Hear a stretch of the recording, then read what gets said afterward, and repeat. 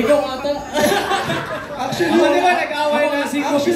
walang antukin sa amin kasi kahit natutulog na tas pag nag-uusap, nagtatawanan, nagigising. Kasi guys, naka-surrender kami ng phones. So, paggabi, nag-uusap lang talaga kami. Every 11 PM po yun, wala po kami phones. Wala nang phones, nagbabaliwan na kami lang. Ang ingay namin sa bahay. Pero yung pinakamahirap talaga mag-prepare, like mag-prepare si Win talaga. Kasi gigisingin mo siya sa dumating yung siguro mga 20 minutes.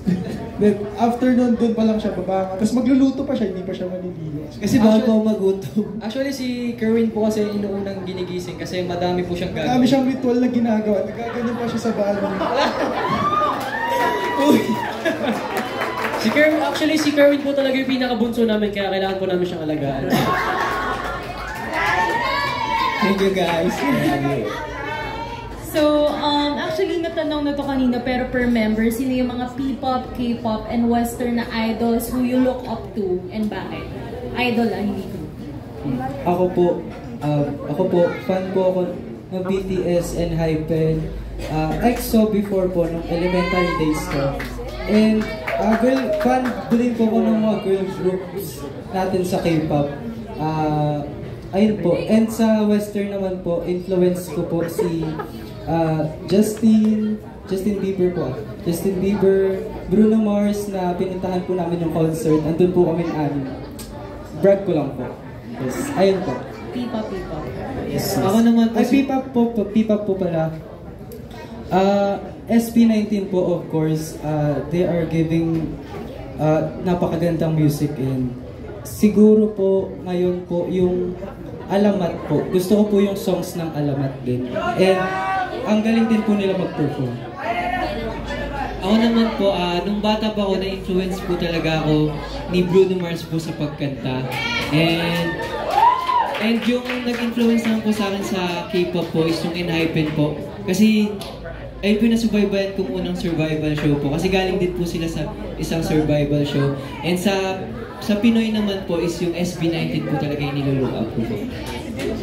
Ako naman po sa K-pop scene kasi hindi ako maalam sa K-pop. Na-introduce lang ako ng aking nanay, si Nanay Raby kasi may siya sa BTS. So nakita ko kasi yung improvement ni RM. So parang naging, parang kasi hindi rin naman ako into dancing before. Natuto lang ako sa pagsasayaw ng Dreammaker. So parang naging inspiration ko siya na tignan mo at nagpo-perform niya sila sa Grammys and at the same time malaki na yung nila, yung mataas na yung na-achieve nila.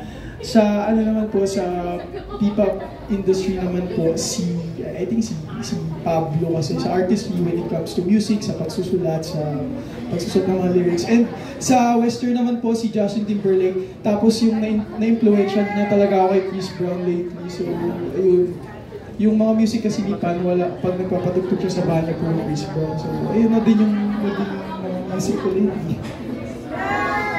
Ako naman po, madami po akong tinitingala na mga artist. Sa K-pop naman po, BTS and Hypen, yun, sobrang gagaling po talaga nila. Parang dun ko po ina-apply yung mga facials, mga charisma nila. And sa P-pop naman po is SB19 yun. Halos lahat ng music po nila, paborito ko talaga. And yun. Ako po, I'll be 100% honest. Siguro po sa aming lahat, ako po talaga yung never naging fan ng K-pop po talaga. Opo. Kaya nung sumali ako sa Dreammaker, pinagagawa niyo, wala akong alam sa mga facials, paano po mag-project sa camera. Kasi yung mga music influencers ko as sila Michael Jackson, Boyz II Men, Chris Brown, mostly black artists po talaga. 90s, 80s vibes.